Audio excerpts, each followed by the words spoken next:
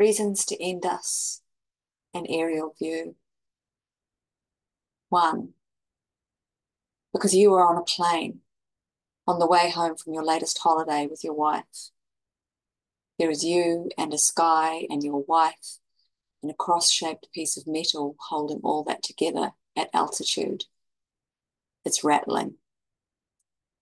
The rivets on the wings are cutting through cloud the way they should, and through my ribcage, which can't help imagining you. But the force it takes to manage that is staggering. The sheer dynamics of sitting at thousands of feet in your muted blue recliner, bolted into your silver belt, because your wife, who's had 10 days of her memories blonded by coastal salt, is so determined not to give up the getaway halter of her bikini that she wears it like a thread of Pacific Ocean dangling from her t-shirt, beneath the layers of sensible air-conditioned fleece she'll need to disembark. Your winsomely aging ponytailed wife, who was able to eat from oblong hostess-issued plastic and sip from foil-sealed wine, was able to fiddle with the ceiling-mounted nozzle of coolant to channel the chill your way, so it reaches you like personal ozone, beneath your seams, along your sunburn, who was able to smile at cabin pressure, always the next numbered seat beside you, non-refundable, booked in for the rest of your life. 2, when I was a little girl, I dreamed of being an air hostess. All I wanted was to glide up and down aisles, groomed, dispensing face towels and cocktails, handing out everything miniaturized, the passengers calming in the glow of my makeup. I think I wanted the uniform most, its formalized suit of sexy service, some kind of nurse, model, secretary, angel, waitress, enshrined in figure-hugging cloth, with a regulation updo, ready for an aerial ballet, gilded tight to my skull with spray. Not even turbulence at 50,000 feet could knock a hairpin out of place.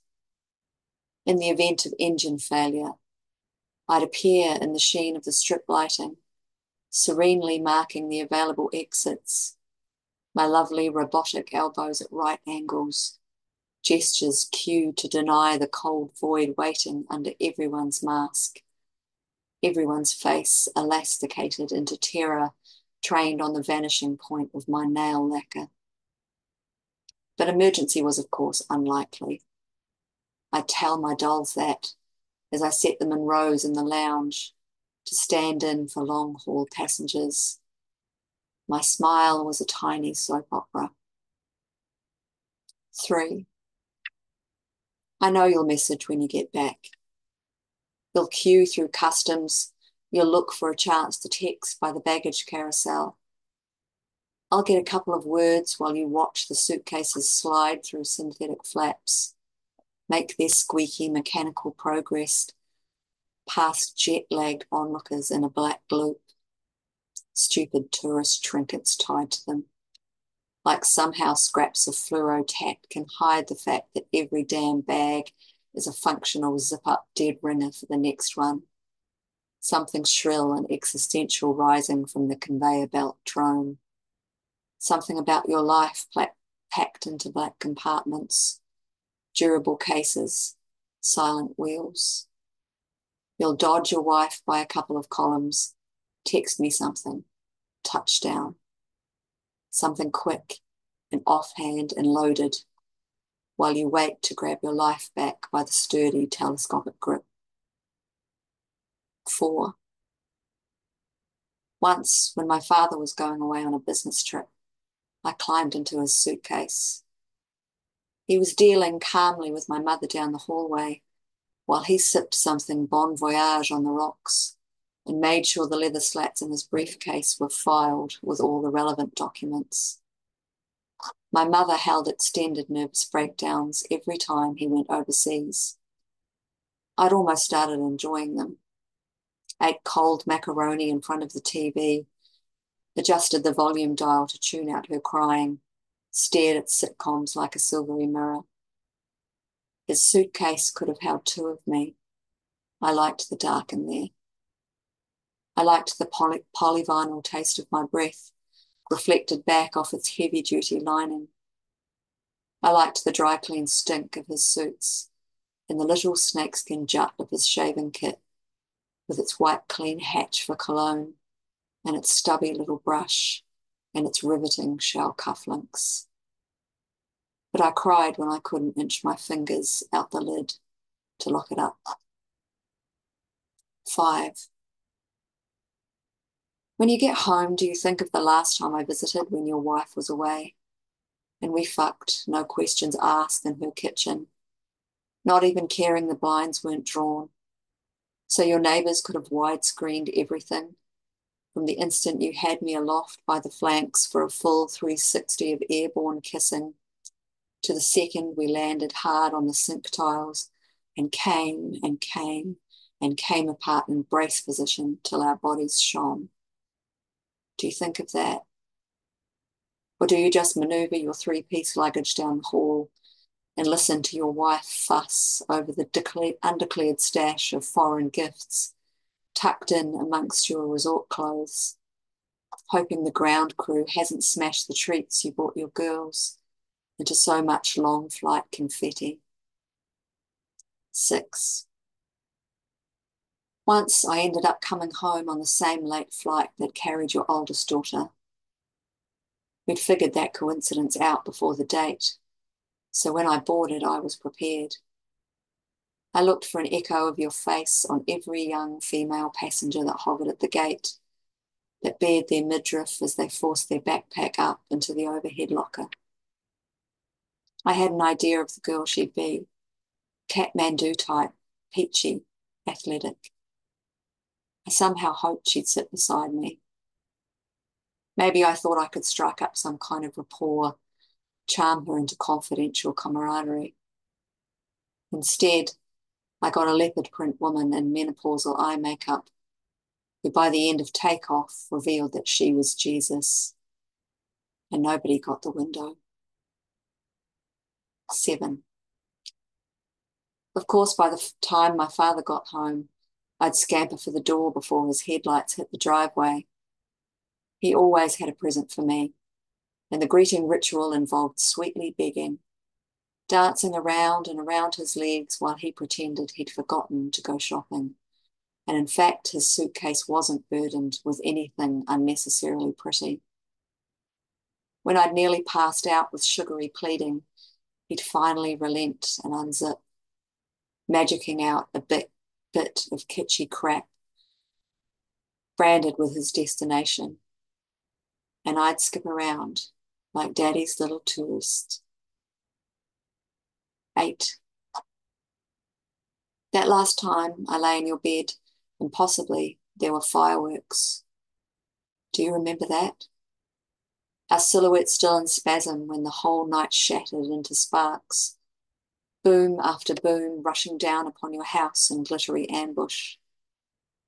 So we capsized and fell back naked, watching the ceiling dissolve into halo after halo, because your neighbours had stowed them in the garage for months, like a booby trap of dead stars. 9. When you moved, your body had a contrail of flame. 10. Fucking ribbons, fucking trinkets, fucking shreds of cheap-ass wrap my father probably picked up last minute with the last jangle of unconvertible change left in his big exec pockets, grabbing the first girly boxed-up passable junk that he could stuff in his carry-on. 11. When he got home, my red-eyed mother was always waiting for her present too, usually something he could clasp on her neck, where the dark veins were working while she said nothing. 12. You always call me when you're away on business, and sigh down the phone a lot about restructures, deals in free fall, ongoing burnout, but also your stratospheric pay, the the totally fucked but upwardly mobile quarterly bonus trajectory you're jammed on, though you routinely drink to the bottom of the complimentary bar and think about just relaxing off the edge of the balconied five-star room they book you into. That's a regular joke you crack. You plummeting softly through the eons of urban air, one tranquilized step in your quiet blue suit to a vertical solution. Failing that, you FaceTime me, and we comfort each other with a long-distance pixelated fuck. 13. Once my father did return with nothing. He said he'd bought me a life-size doll, a jointed extravagance he couldn't resist, but he'd had to check it separately because it wouldn't fit in his suitcase. And on layover, he'd stood by the carousel and waited for its carefully packaged body to pop out the mouth of the chute, where he'd grab it by the twine he'd lashed around its neck. He waited, but it never appeared. And he had to race to his connecting flight. The next gate was miles down the midnight runways. So he scribbled instructions for where to post her and shoved them at someone official in a hurry and only just made it to his plane. And when he got home, he gave me a description of her lost in transit face, her delicate embroidery. And I had nightmares about her for months, turning and turning in her binding around the vacant terminal. 14. We FaceTime fuck, and we joke about which of us will tip over an international railing first. 15. On his next plane, the hostess was so upset when he told her about my doll, she asked the pilot to broadcast a plea over the intercom, just in case another passenger had seen it. Sometimes now, when I'm on a flight and I can't make out what the pilot is saying, though I lap up his stereophonic bass, its incomprehensible paternal crackle, I imagine it's an all-points bulletin, still scanning the airwaves for my lost doll. 16. It was sometimes a plane ride to visit my dad in the years after he finally left us.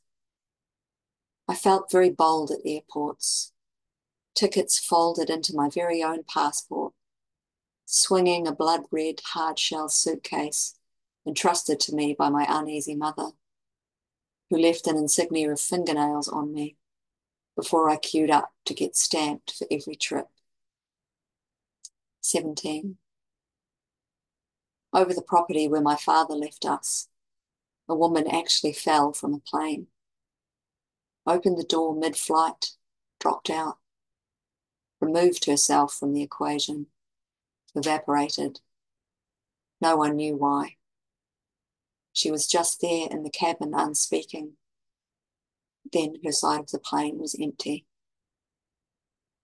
18. I lay awake thinking about how you will inevitably fuck your wife while you're on holiday. Peeling her out of her destination t-shirt after some package deal kissing, and your wife tastes like SPF and pina colada and chlorine, and all the recliner lounging has eased her muscles and her laughter open, and all the day tours to local markets and ocean trenches have gained her a tan, which she's topped each night with fresh hibiscus, whose stamens catch in her natural curl, so an offshore breeze acquaints your fingertips with pollen when you reach over at the buffet to grant her face the fan of your relaxed hand, just like the couples in the brochure, while all you can eat is sliced and scorched and plated in the background between blazing torches. 19. My mother would try to outrun my father's company car as he exited for the airport, stumbling the asphalt in assorted nightgowns that made her look like a sylph from the hood, torn at the ornamental wings off the chrome as his goodbye accelerated. 20. We sat outside in the dusk by your pool, and the neighbours, who you were ready to sue for harassment, send up a drone that was their next running joke, a black appliance that dive-bombed and buzzed in the air as we nuzzled on your outdoor seat. It was hard to talk about love with that on the horizon. 21. There was a days-long hunt to locate the remains of the woman who had fell from the plane. She was pressed in the grass, intact, the deep bed she made for herself at velocity. 22. Every time I visited my long-distance father, I would plan to talk with him, a talk that looked at it all from a great chilled height, that numbered the feelings into unhurt rows, that cut through the clouds of family history. 23. In that conference afterlife where everyone mills around the panoramic marble foyers, drinking replica drinks and writing replica jokes on their repurposed name badges, I've seen the fleets of girls ranked like taxis, carrying business cards that itemize all the feats they'll perform if they get paid. They look bored at their polyvinyl anarchy, their bubblegum Lolita routine. But they babble when any man strides out of a tower, acrobatic bonus offers. In the fluorescent tropical light, they look like dolls that nothing in the world could melt. 24. I never talked. Just brought my mother's case home. Red right side smashed in by distance, metal rim warped to the point it could no longer shut. 25. What does your wife do with all the memorabilia, the junky icons collected on the trip? Does she amass them on the dining room table to hold on to the holiday mood?